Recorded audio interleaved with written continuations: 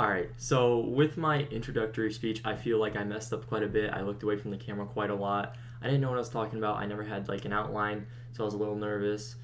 So I don't feel like I did that well, but I still feel like I did pretty good for what I was given at the time.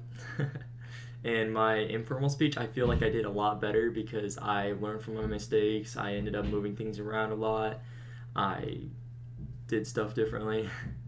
And then, so how does my second presentation compare to my first?